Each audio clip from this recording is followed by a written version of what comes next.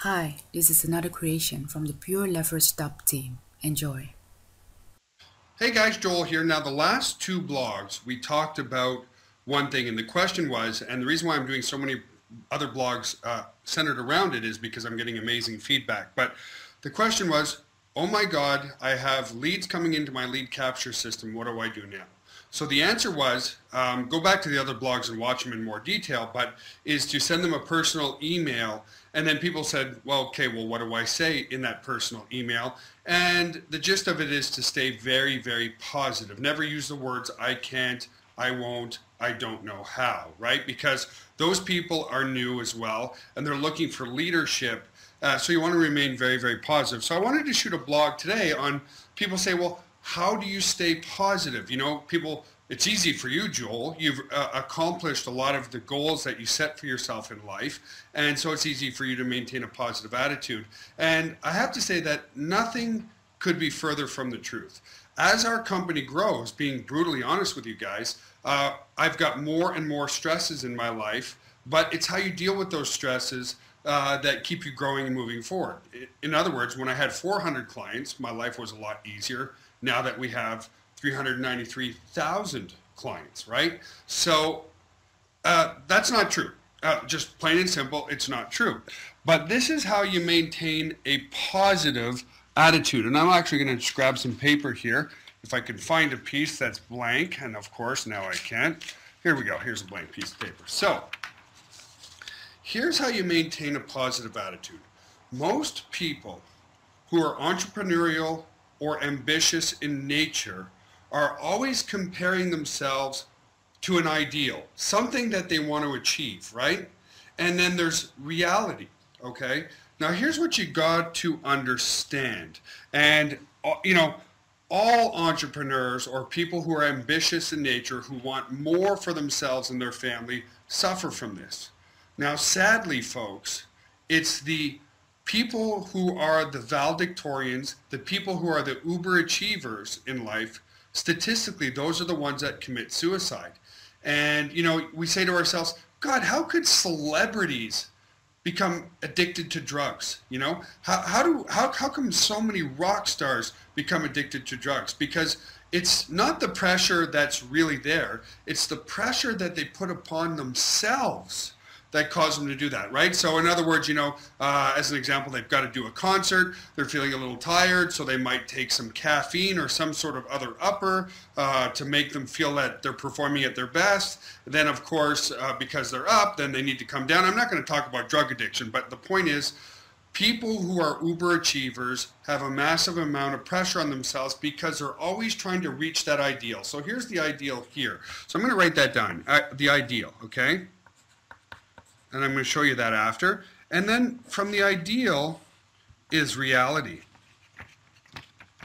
Here's the problem with this, folks, ideal versus reality, is as your true ideal increases, as your reality increases, so do your new ideals, okay? So once you reach one goal in reality, then your ideals become higher and higher and higher. So what really happens, folks, is you have something in between reality and your ideals as an entrepreneur called a gap.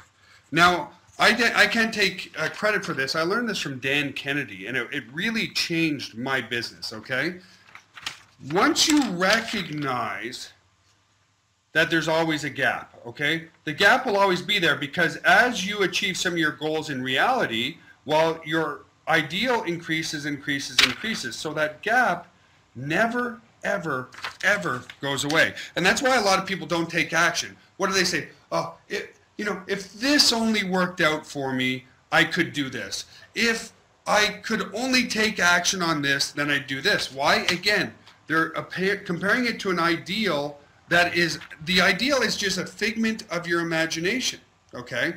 It's your reality. And again, as you achieve a goal, your reality increases, but what happens is your dreams or your ideals become higher and higher and higher.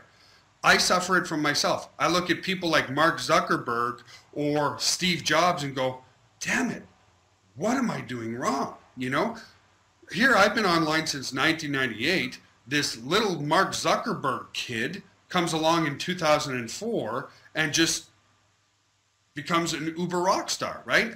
So this is how you become a more positive person. And I write this down. Don't compare your reality with your ideal. Compare your reality with your past. I'll say that again. Compare your reality not with your ideal, because that's a gap that you'll never achieve. Compare your reality with your past. Why?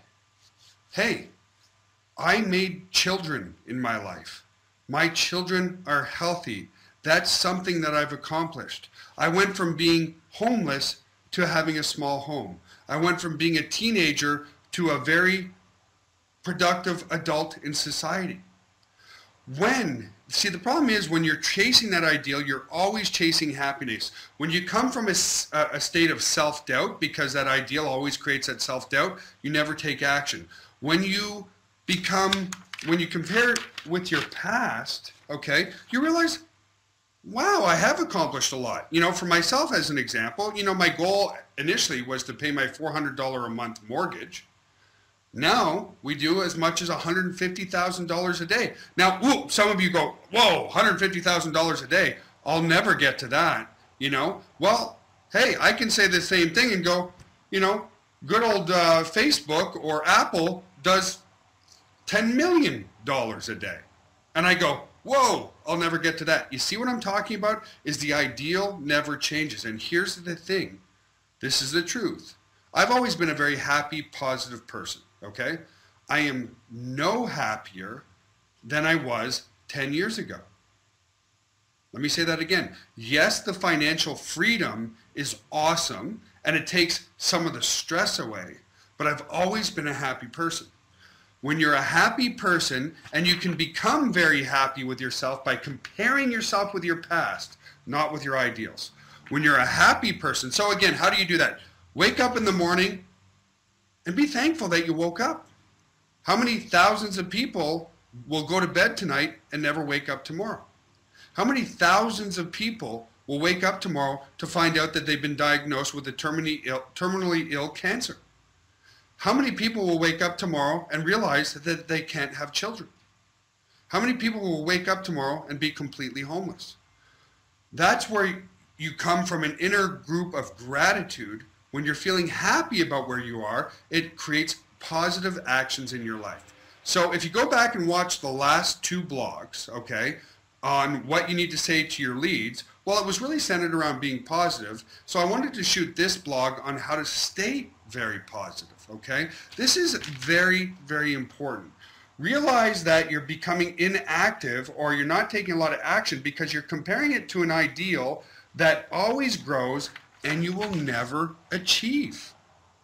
When you come to realize that and compare it with your past, man, folks, it changes your life. It really changes your life a lot. Recognize that there's that gap. Recognize that you have a gap because you're an uber entrepreneur and you want a lot more for your family. So that's it for today, folks. If you want me to cover other things, post them here on the blog. I love shooting this stuff for you. Stay positive. Stay realistic. Treat GVO and Pureleverage like a real business, okay? You couldn't walk into a restaurant and walk away tomorrow. In fact, it would cost you $500,000. The nice thing about the internet, you can start a business for very cheap, but there is a learning curve. Have your backup plan and move forward. So anyway, folks, have an awesome day, and we'll talk to you again very, very soon. Bye for now.